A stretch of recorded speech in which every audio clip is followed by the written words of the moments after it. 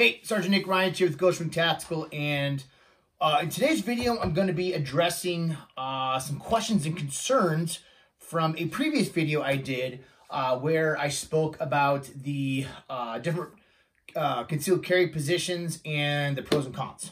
All right, so a lot of people, again, commented on it and asked you questions, and a couple of the big ones, okay? Number one was, if I do decide to carry Appendix, it's not comfortable when I'm sitting, it's not comfortable in the car.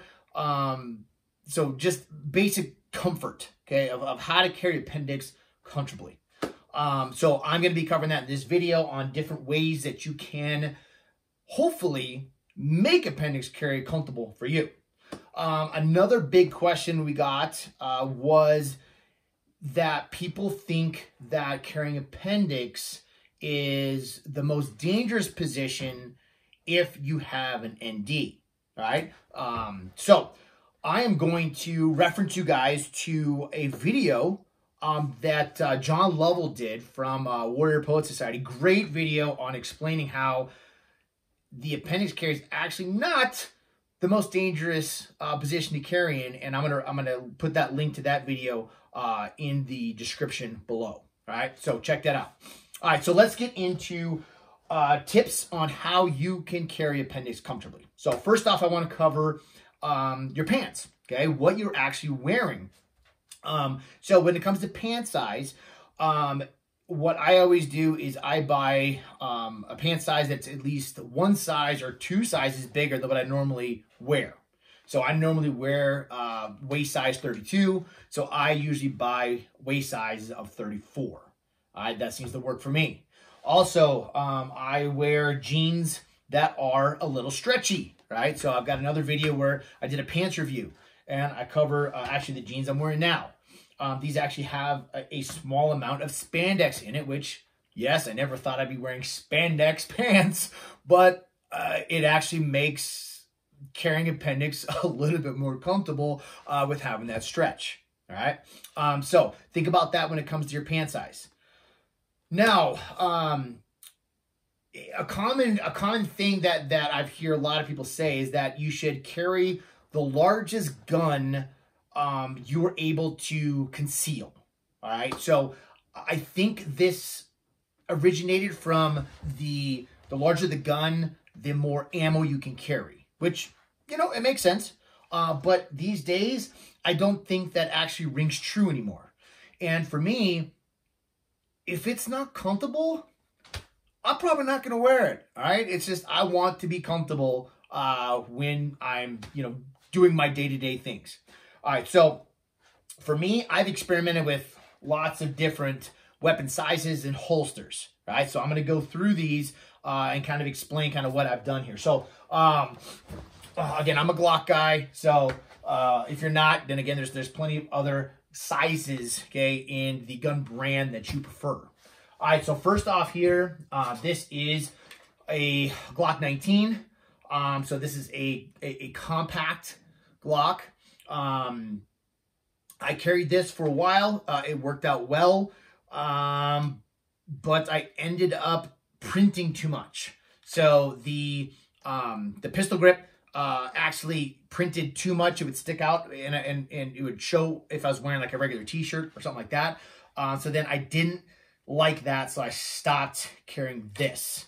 All right. Next up, what I went to is I went to a subcompact Glock, which I've been carrying this for quite a while. Oh man, I think going on 8 years or so. I've been carrying this, and yes, I really like the subcompact. So for me, the subcompact works the best. All right, so I always have a spare mag, okay, and then I've got my subcompact, which, yes, it's a little difficult to get my fingers around, but I can get my fingers around. I can get a good grip, and I can shoot this well. All right. Light selection. So if you're able to get a weapon with a weapons mounted light, highly recommend it.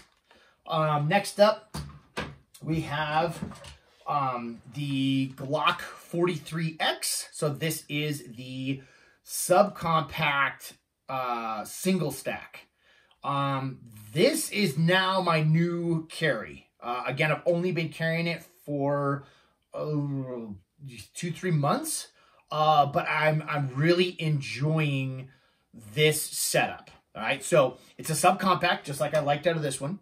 But with the single stack, it's just able to suck into the body just a little bit more.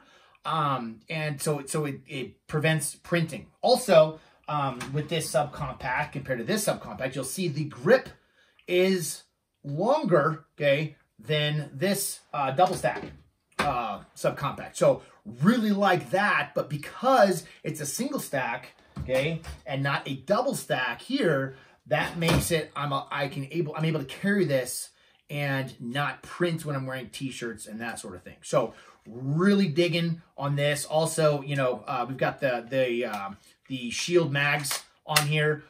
So I'm able to carry a subcompact single stack with a 15-round mag, one in the chamber, and another 15-round mag. That's a lot of ammo, all right?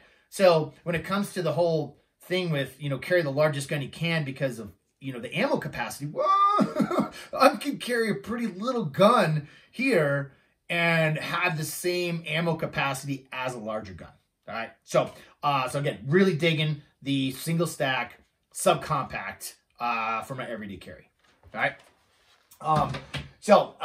Lastly in this video, let's cover holster selection for comfortability, all right? So this one here, this is a tuck-tight holster. Again, had this for a long time. Great holster, but one of the things I don't like is how rigid it is. Okay, you'll see on these how it actually has the cord in the middle, which separates the spare mag and the actual holster, so it actually flexes with you a little bit more. All right, so again, tuck-tight, still a good holster. This one is the Tier 1. This is the Axis Slim, I believe, the Axis Slim. And you can see that the spare mag flexes, okay, with you, so it makes it, again, a little bit more comfortable. And then now, I'm trying out this one, which this is the Axis Elite. So again, I'm not sure the difference between the holsters too much. But it's again still got the flex with it. So definitely, whatever you do, get a holster that has a separation between the spare mag and the holster. Again, definitely suggest that you guys carry a spare mag with you. Again, ammo capacity is a big deal, but just get one that separates. Again, you don't have to deal with these companies when it comes to holsters. There's a lot of good holster companies out there, but just make sure you go with one of the bigger brands that have been around for a while and that have a good reputation. So you're not buying these cheaper models that people are making out of their basements. Go with one of the bigger brands. It's well worth the money and the time you have to wait to get them for the quality that you're going to receive. So again, if you guys have any questions on this, just let me know. And what I'm going to cover in next week's video is going to be belt selection on which belt is going to be the best choice for you, again, to be able to carry Appendix comfortably.